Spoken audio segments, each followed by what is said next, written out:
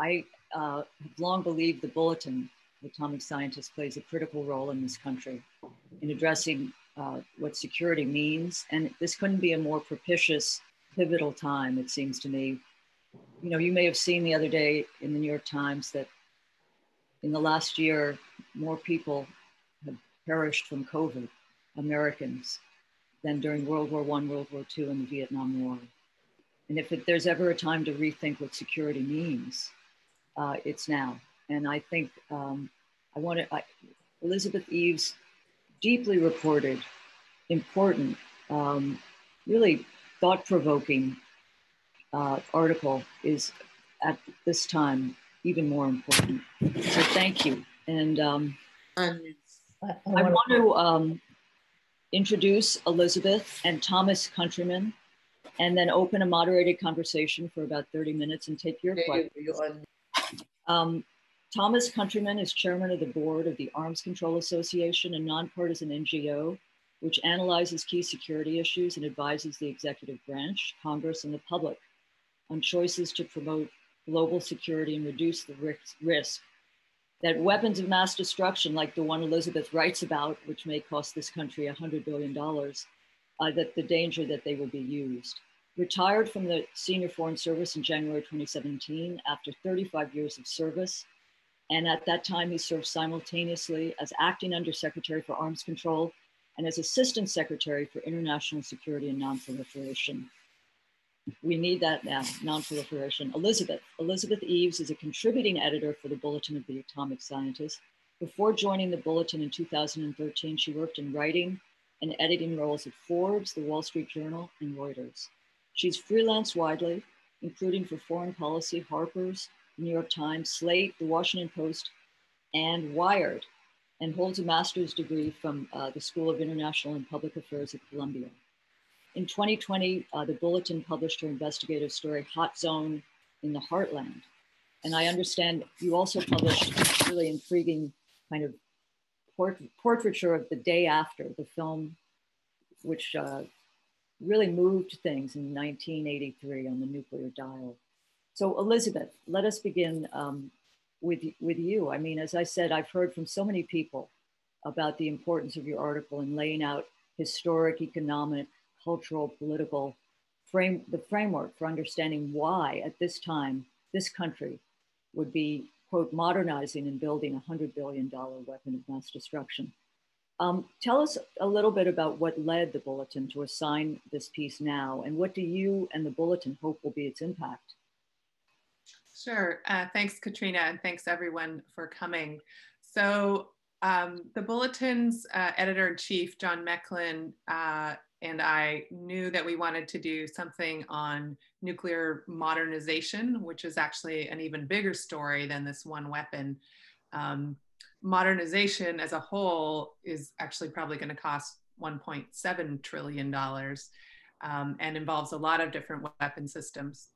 But we were trying to think of a way of how we could actually narrow that down and, you know, make it more engaging, because my sense was, you know, a lot of defense stories can feel like a lot of machines and numbers. So I was trying to think of a way to focus it more, get people more involved with it. So decided to focus on one specific weapon and the people and the money around it. Now, we could have chosen a few different things. You know, there'll be the US will have new, you know, nuclear bomb carrying submarines, long range standoff missile, tactical nukes. Like any one of those is actually, you could actually get into a sort of strategic debate about, like they're sort of controversial enough for that. But ended up deciding to focus on the GBSD, as it is known, Ground Based Strategic Deterrent, because it's a land-based nuclear missile. It is exceptionally expensive, although not actually the most expensive modernization project, but it is extremely expensive with a $100 billion price tag just to build it. And also one of the most strategically dubious, which we'll get into more today, but you know, there's really a lot of questions about, like, if you're going to have nuclear weapons, is this even a smart one to have? And then it's the replacement for the Minuteman III, which is, you know, a missile with some historical resonance that's really embedded in these 5 states, in the communities of these 5 states. So it seemed like a good weapon to focus on and tell the story of, to draw people into this subject. What I found so powerful in the article was how you report in these communities in Wyoming, Montana, North Dakota, but how these jobs around the Ground Based Deterrent system have become a lifeline, have become a jobs program, a safety net for these communities, even an infrastructure program, and how little these programs have to do with security. You quote someone many people on the call may remember, Bruce Blair, who was an important figure in the nuclear arms control community, who was a missileer, who actually underground felt the threat of it. And he said, today, nuclear weapons are the food on the table in too many cases. Tell us what you saw, because I think that is part of the history of the defense weapons system, nuclear system in this country, and how we can move forward. Yeah. Yeah, when you go into these communities, the missiles they're literally around you. I mean, you can drive up to them. They're along the side of the freeway in their silos. And you see that play out economically too. So Malmstrom Air, so there's three missile bases. One of them is Malmstrom Air Force Base, which is in Great Falls, Montana, so central Montana. And it's the biggest employer in the city. It's one of the biggest employers in that part of the state. It has a really big economic impact. And I met with people at the Chamber of Commerce there who were literally excited, like use that word, to have all the new construction and upgrade that's going to come along with putting taking out the old missile and putting the new missile in, because you'll have to upgrade roads and electrical functions and things like that.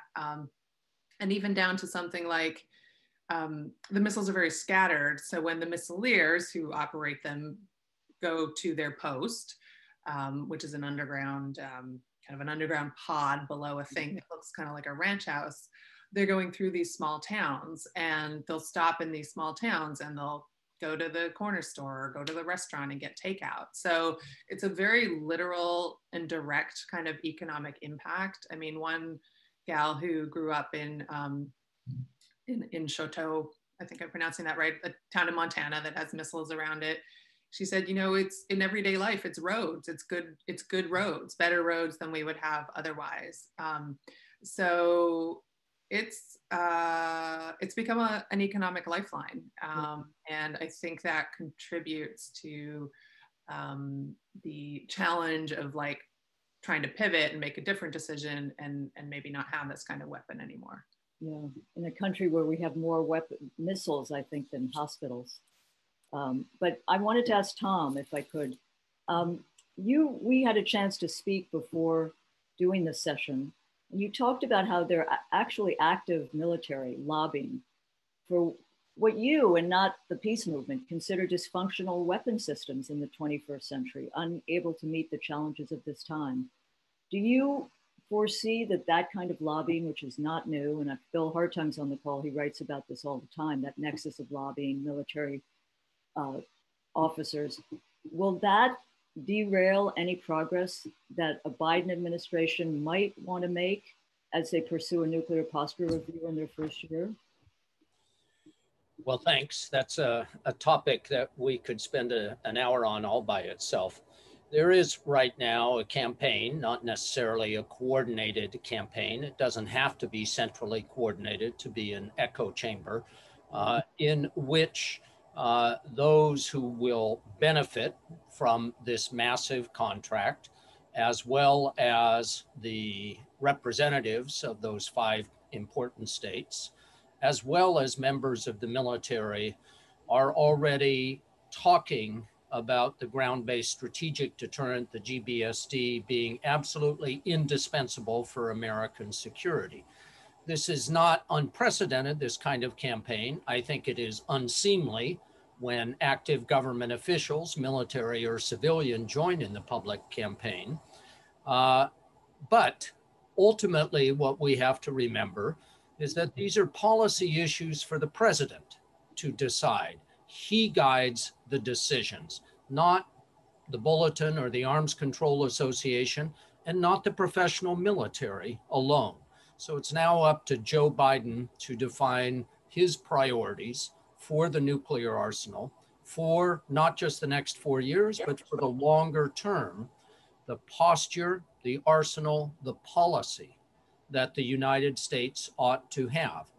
And part of Elisabeth's fantastic article is to ask some of the hard questions that have to be not summarily answered and rejected by military analysts or by industry advocates, but that have to be debated within the administration, within the Congress, and crucially, in the public, not just in those 5 states, but across the US. We are talking about not just $100 billion to build these missiles, but more likely $264 billion, $250 billion for the entire life cycle cost. And we need to have a debate about whether that is the best use of funds when the US is racking up massive deficits and ignoring other national security priorities. Do you think, Tom, that the administration, or am I being utopian idealistic, pays attention to actually the law of the globe, the international law around the NPT, which is about building down and abolishing nuclear war? I'm struck also by what happened at the UN in this last year. In October, the ban on nuclear weapons was passed by 50 countries, I think ratified. But that doesn't enter, does it? And I mean, with all due respect, it doesn't enter in Washington debates or the administration's nuclear posture review. Well, let me give just a little bit of background for the audience here. The Nuclear Non-Proliferation Treaty, which went into effect in 1970, was essentially a deal between the 5 nuclear weapons states of that age and the rest of the world, that if the rest of the world forswore forever the option of building nuclear weapons, that the 5 states would work assiduously to down build and eventually eliminate nuclear weapons. Well, for the next 15 years, the 5 nuclear states built up their arsenals and since then have built them down slowly. Significant progress. We have 85% fewer weapons in both the US and the Russian arsenal than in the 1970s. That's good. But the rest of the world did not anticipate that this promise from the 5 nuclear weapon states would be still far from realization 50 years later. And note that it's not just a promise.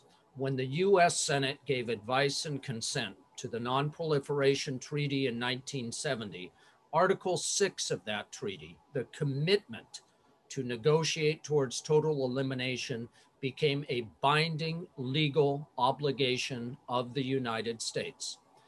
I think that most administrations, with the exception of the last one, took seriously that obligation.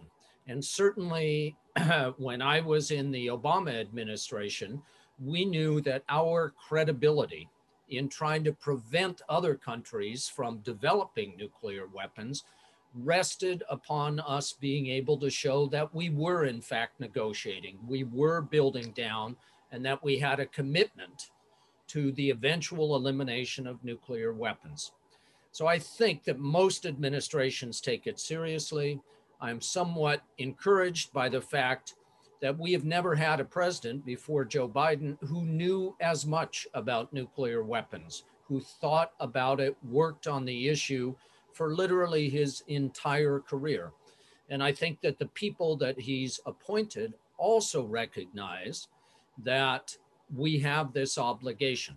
And that's one of the points I wanted to make about the article, is assuming that we still need 400 ICBMs in the year 2075, more than 50 years from now, is premature surrender.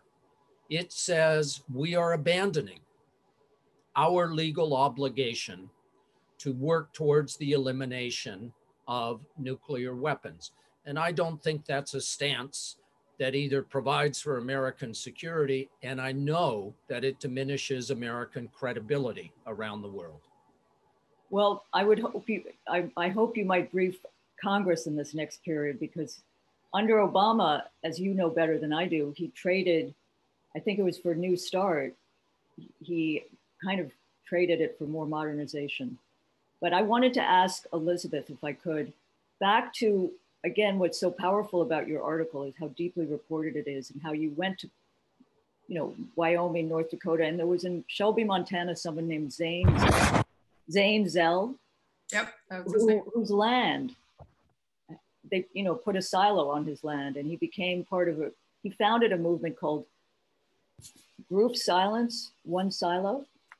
And it was just one of the many efforts in the 1980s, which was under the radar, but sort of anti-nuclear movement bloomed. And you know that, you wrote about the day after, which prompted so many. There were 1 million people in Central Park in 1982, I think. Do you see a way today to revive that? I mean, your article in some ways has many purposes, and can be read by many different people in different ways. But one of them was, how do we revive? Does one fuse with a climate energy movement, which has so much energy? Or how do you see it moving ahead? Yeah. So right now there is a significant global movement to abolish nuclear weapons, and that's embodied in the Treaty on the Prohibition of Nuclear Weapons, which, you know, just passed its ratification mark. So in some technical sense is in force now. This movement has been really animated by people in non-nuclear weapons having countries who say, look, this is unjust. Like, a nuclear detonation has no borders. We're going to die. We're going to suffer if this happens. It's essentially, it's not fair that you countries with nuclear weapons are putting us at this risk. So that is a pretty energized global movement. And I think they've done good work to kind of stigmatize and delegitimize and get a conversation going about nuclear weapons. I think for there to be a really powerful global movement that has some impact, that would have to really take root in the countries that have nuclear weapons, especially the United States and Russia, which of course still have by far the biggest arsenals. I don't currently think that's happening in the United States. I mean, I met with people in Montana who were very involved in, you know, anti-nuclear efforts in the 80s, you know, when it became a real global movement. I'm not really seeing that right now. And I think also you've got this issue, like,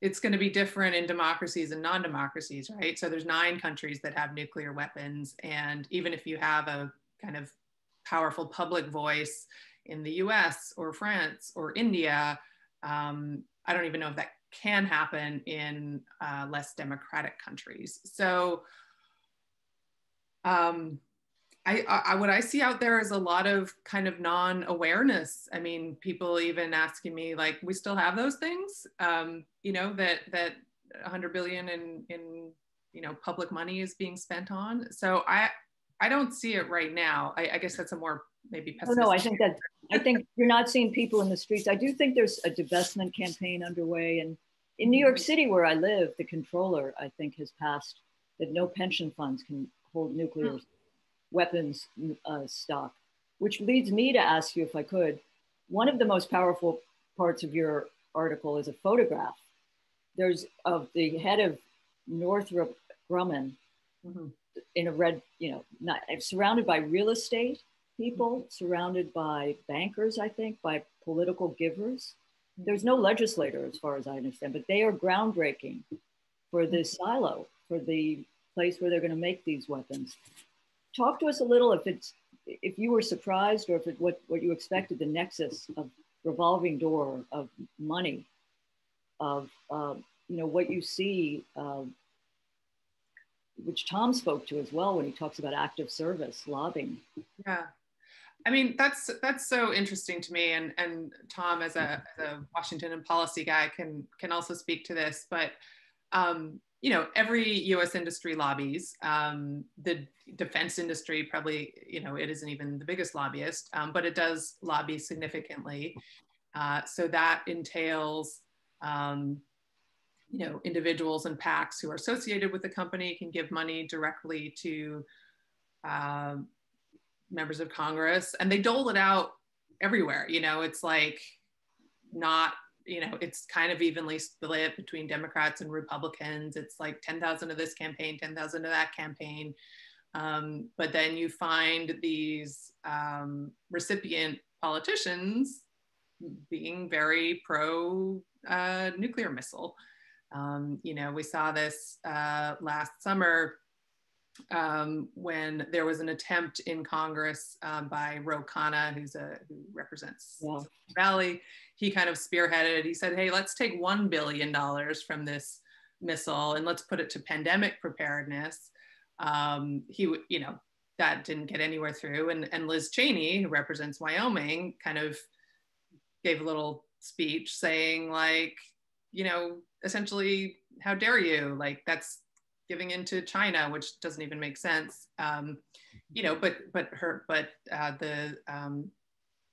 There's a nuclear missile base in her state right there. So,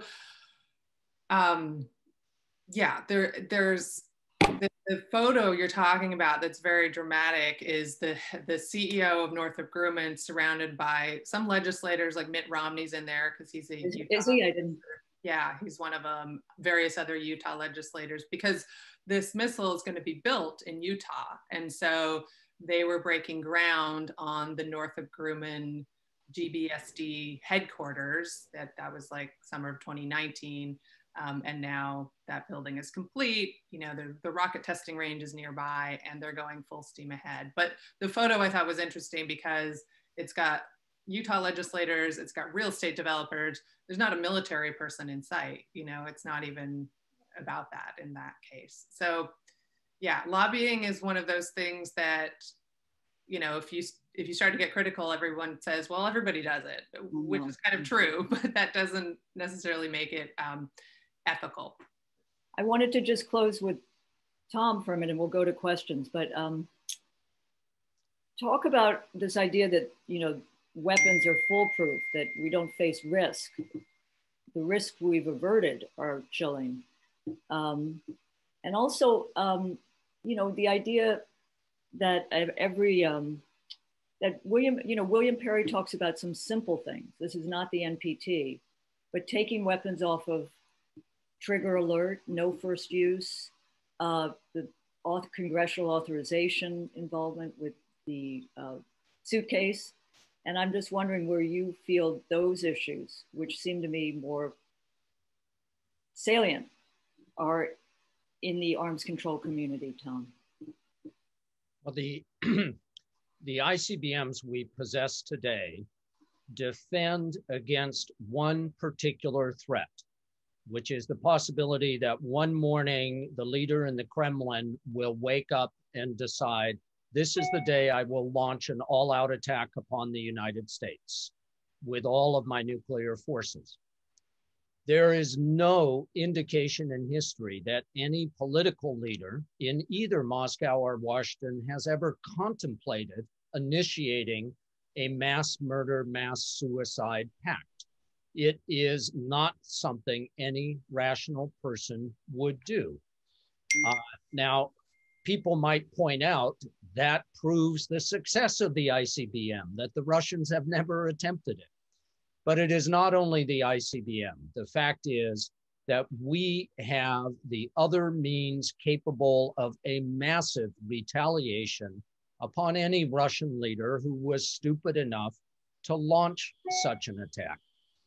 So the probability of an all-out surprise attack is vanishingly low, and there's no reason to expect that will change. But what is a greater probability? That is the likelihood of stumbling into nuclear war based on bad information. A computer error, a human error, a satellite error may indicate to leaders in either Moscow or Washington that there is an all-out attack underway.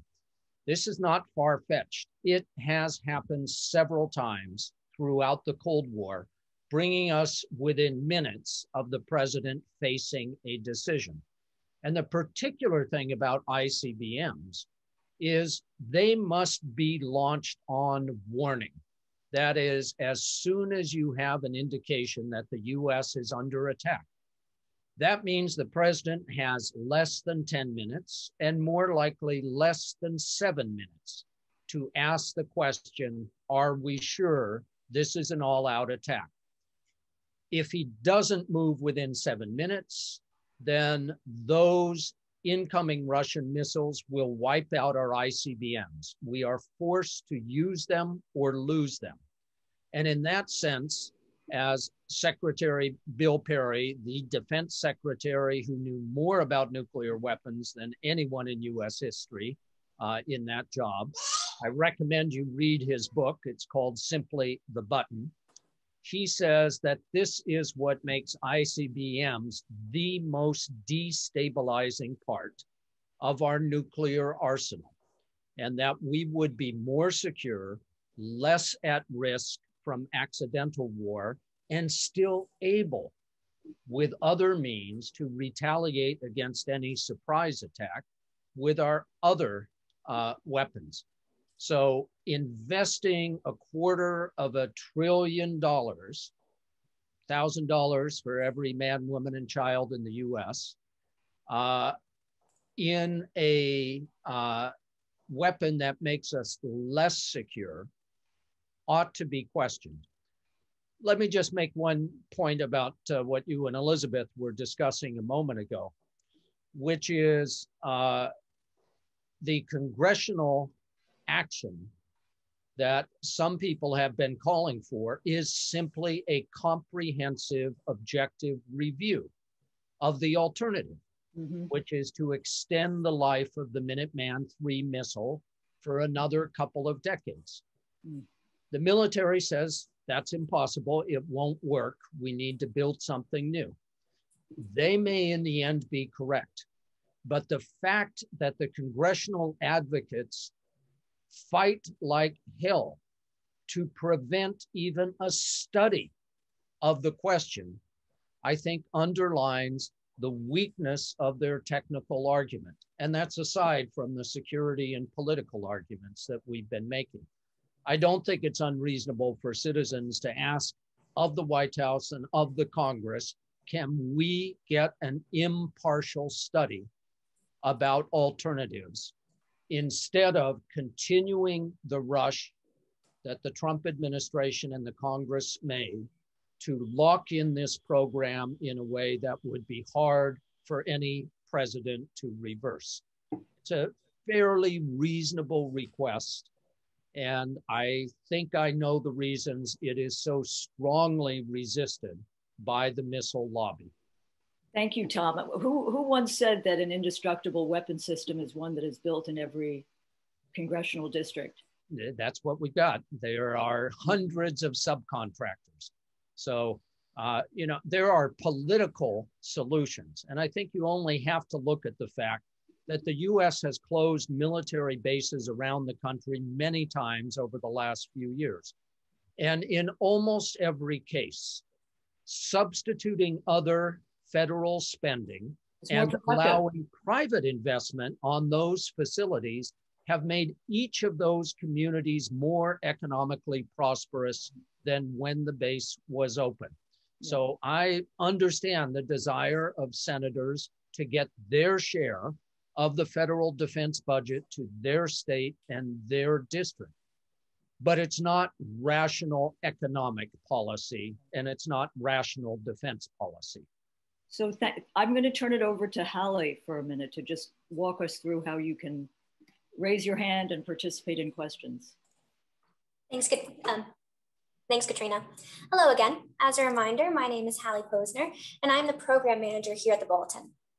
We do ask that you please keep yourself on mute throughout the program unless you are called on for a question, but please keep your cameras on as we are striving to build community and each of you is a member of our community.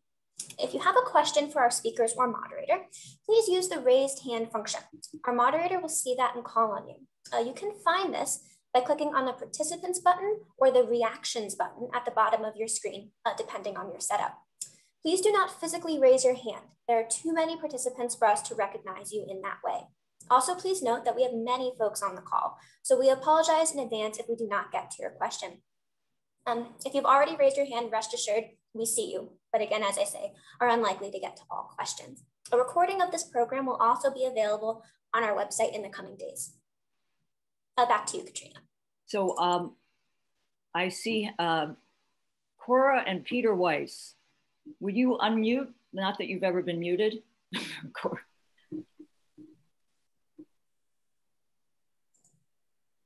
Do I? No, all right. Do I need to? I've sent Cora an unmute prompt. Okay. Or you have to accept the prompt and then you'll be able to speak. Cora does, yeah. Cora, are you there? All right, I will try Bob Swan and come back to Cora. Bob Swan? Yes, very interesting discussion. I think that the button makes the key point. The ninth objective, they talk about the last chapter, Nuclear Titanic, that we've got to really build, get the bomb into the mass movement. And we have recently organized the International Peace Center in Lawrence, which of course was where the day after was filmed. Oh, we have a lot of people who are very concerned about nuclear war. 120 years before the film was filmed, Lawrence was destroyed in the greatest atrocity of the Civil War, Quantrill's movement. So we have this history here, and we're going to do everything we can to try to tie in and educate people at the citizen level. We are working with the mayor's offices of Japan, of Hiroshima and Nagasaki. We're going to be working up some cooperative programs. Our treasurer is Hiroko Komiya, Japanese-American woman. So we're doing this because I think from a red state, this could create some interest. We're right here in the middle of about as Republican a state as you can imagine. And so we're really excited. We're getting a lot of early support from officials. The city commission is, we've done a proclamation on the 75th atomic bombing. So I just wanted to just let everyone know that we're going to be really working on this in the heart of the country to try to help with this problem. We've got to educate people about all the reasons why building more is more dangerous than negotiating changes with, I think Russia would even be open to right now. And that's what we have to do. The book points out that our greatest threat really are the ground-based missiles because of the threat of a mistake versus the threat of some crazy one launching. I mean, we don't have to worry about that as much anymore in this country. So those are my comments. Thank you. Thank you, Bob. There is a documentary coming out, I hope in the next months, about the making of The Day After, set in Lawrence. So it might be interesting to show it as you do your work. Cora Weiss, back to you. Unmute? No? Okay. Peter Metz.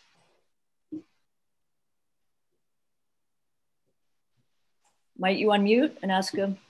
Hi, I'm Peter Metz in the Boston area.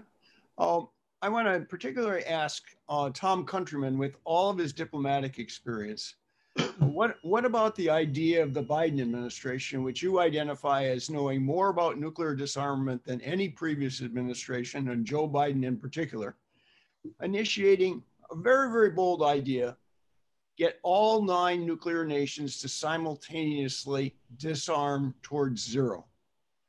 It strikes me as a bold idea that has a chance of galvanizing the kind of public support that we had back in the 80s when everybody feared so much because it's so desirable.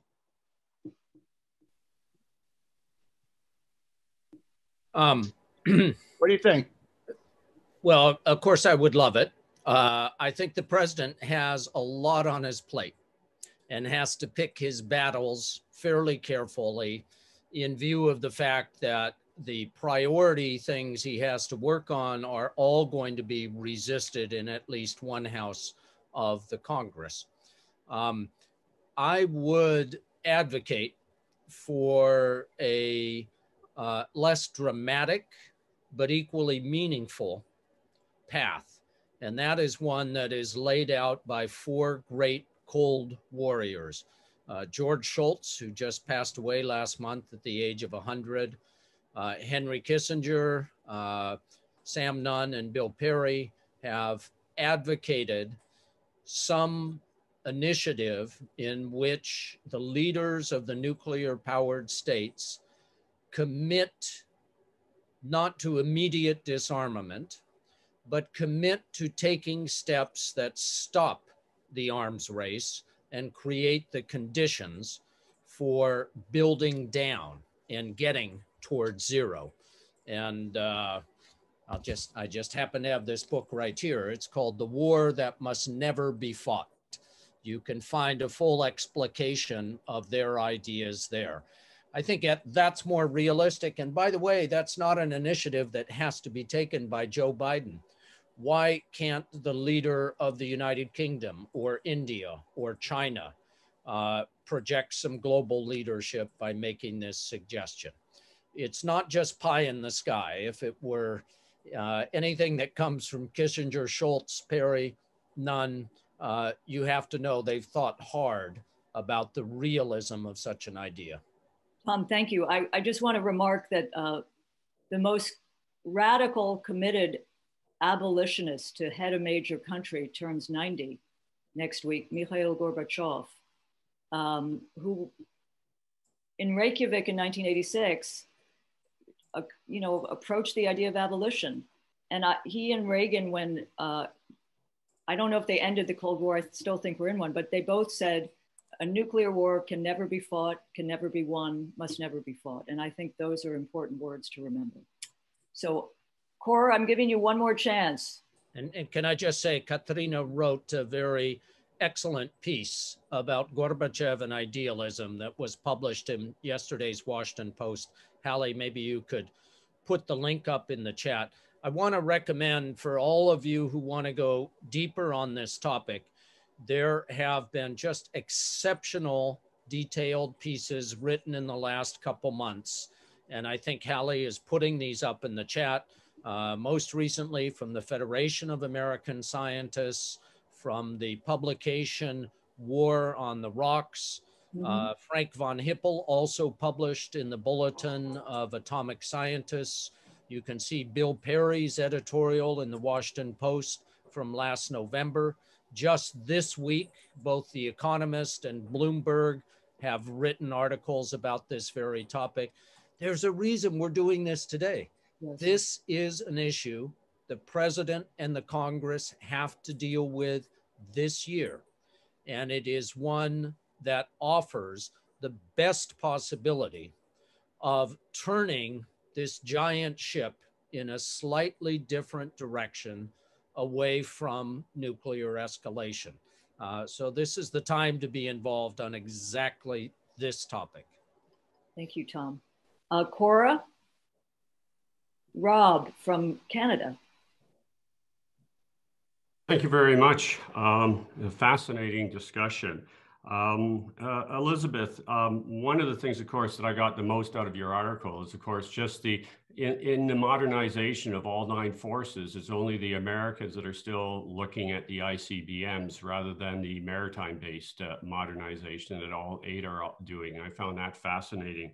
My question, though, for both you and Thomas, though, is there not a more dangerous and insidious problem that's developing, rather than just focusing on the land-based missile, that we seem to be entering into a system where we're moving away from a focus and acceptance of nuclear deterrence, as bad as that is, into one that is now re-examining and refocusing on nuclear war fighting. And I would suggest that if you look at the Russian policy and procurements, the escalate to de-escalate, the MiGs with the Kazals, the hypersonics, and then you look at the American policy in 2018, the modernization of the nuclear posture. You look at the deployment of the tacticals on the Ohio class and other modernization steps, that we seem to be entering into a system that is becoming even more dangerous, because if we are in fact going for this nuclear war fighting, in other words, not just simply deterring, but the actual utilization of them in a scenario that both we see in the American and the Russian policies, is that something that's sort of fundamentally different now, and something that may in fact even be more dangerous than the materials that you're raising in your conversation of your article? Yeah, I mean, I don't know, is it more or less, but it's certainly an issue. This idea of tactical nuclear weapons, also sometimes known as small nuclear weapons, you know, they have technically a smaller impact. But the fear in the non-proliferation community is, well, if you are thinking of your nuclear weapons as just small little things to fight little nuclear wars, it actually increases the chances that they're going to get used. So I think Pakistan and India already have these small, or they're also sometimes called battlefield nuclear weapons. And have actually conducted exercises where members of the military are kind of, trying to suit themselves up against nuclear fallout. So I do think that the idea of a small nuclear weapon, which the US and Russia are pursuing, is a very dangerous one with its own risks. Tom can probably go even deeper on that than I can. I'll try not to go too deep. Yeah. Low yield nuclear weapons, that is my second favorite euphemism, right behind alternative facts. We are at risk of going back to the future, if you like, of going back to the Cold War, where the US had literally thousands of nuclear weapons of different yields deployed in Europe. We had a nuclear weapon for every occasion, from all-out war down to a picnic. And gradually, American thinkers and generals, and then Soviet thinkers and generals, realized how profoundly destabilizing it was to have so many kinds of weapons and to have them so forward deployed. And we pulled back from that, and that was great progress. We're edging back towards that today for the reasons that you mentioned, Rob. Suspicion about why the other side still feels it necessary to have battlefield appropriate, that is, lower yield nuclear weapons. That suspicion on each side drives the other to think harder about the circumstances in which those weapons could be used, thinking harder about it, and having those weapons available makes it more likely that they will be used, not to end a conflict, but to escalate a conflict. I still don't think this is quite as high a risk as the all-out nuclear exchange that could be caused by computer or human or satellite error, given ICBM's launch on warning posture. But it is a growing threat that we need to deal with in some very serious talks with Moscow.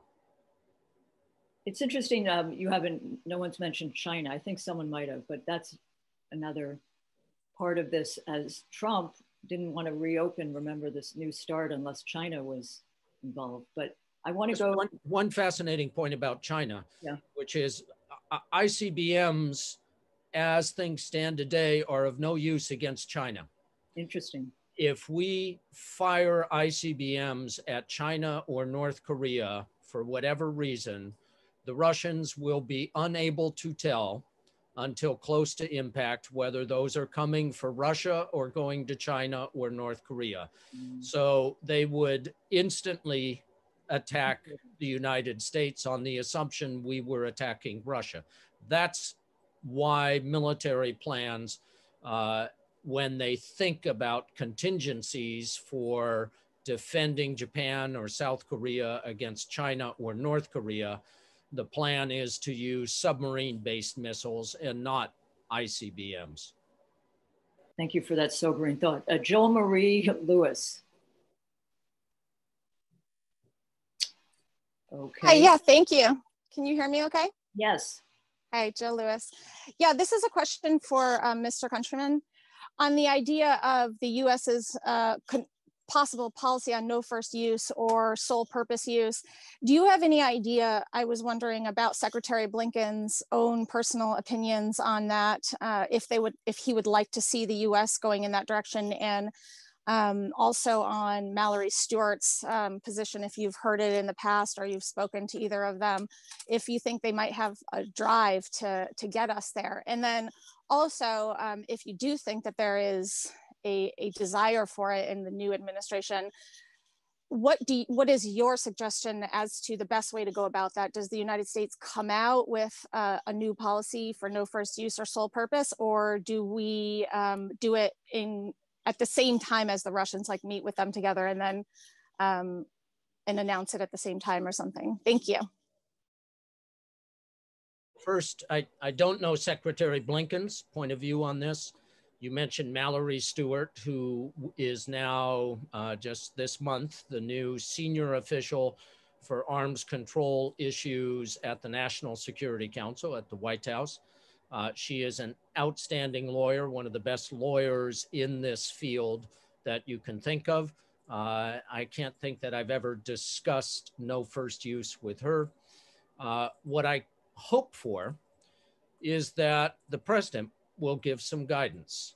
You'll recall in the final week of the Obama administration in January 2017, Joe Biden made a speech in which he said it was his belief that the US needs to move towards a nuclear doctrine of no first use, or a slightly different definition, sole purpose.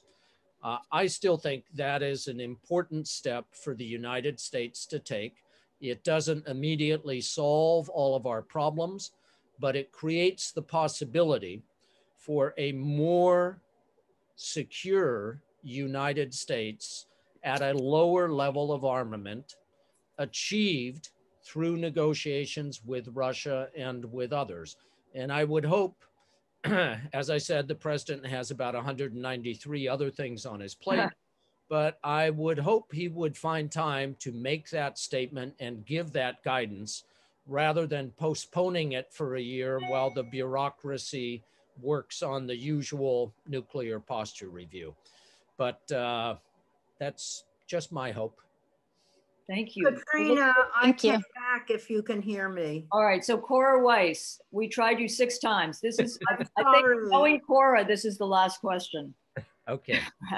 Oh, no, that's not fair. But first of all, I think everyone's been spectacular, and it's been very important to be informed about this greatest single existential threat, together with climate change. But I can't believe that 249 people are going to leave this call without an action, without something we can all do together.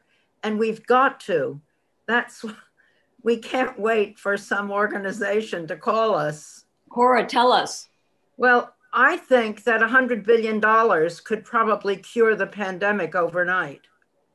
And I think we ought to start making a list of what $100 billion can buy and start using that money. If it's available for the modernization or increase in weaponry and nuclear weaponry, it can be transferred to human security. Cora, could I just read Elisabeth? And I'm sure you've read the article, but she does say in 4th paragraph, to put that price tag in perspective, 100 billion could pay 3.3 million hospital stays for COVID-19 patients and 1 million elementary school teacher salaries. And I fully agree with you. But how many vaccinations can it pay for? All of them. Probably everybody in the whole world. And that's what we should be doing together. I agree. That's human security. I agree. Thank you, Katrina. You've been great. Mr. Countryman, you're brilliant. Everybody knows everybody's smart. Now you got to read Elisabeth's article. It's truly, I wish we'd run it in the Nation. All right. All right.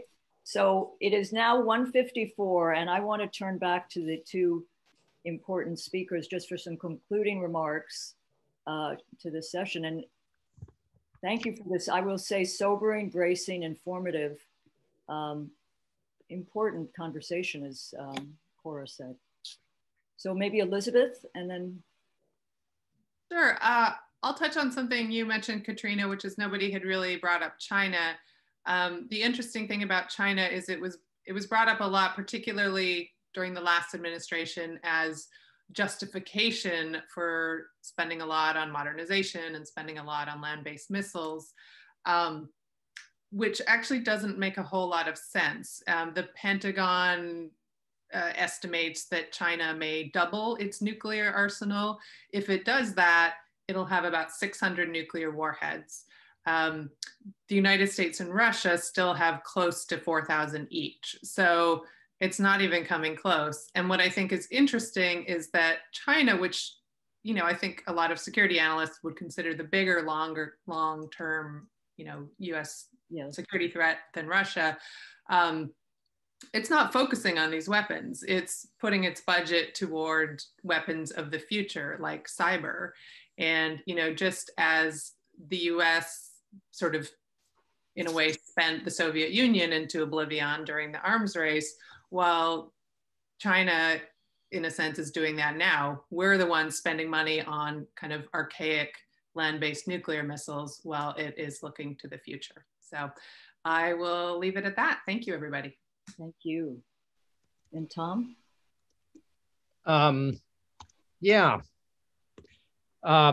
Couple of points.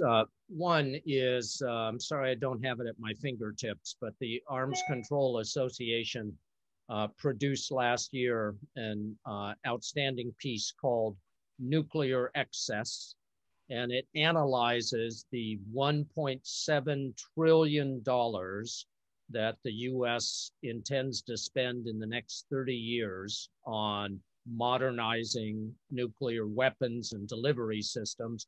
And it has a number of great examples of what else you could buy with that money, whether it is other necessary defense spending that does more for the security challenges of the future than some of the nuclear weapons, whether it is public health, which to me should be regarded as a national security issue, or whether it's investment in productive jobs, because defense spending is the least efficient type of government spending when it comes to creation of jobs.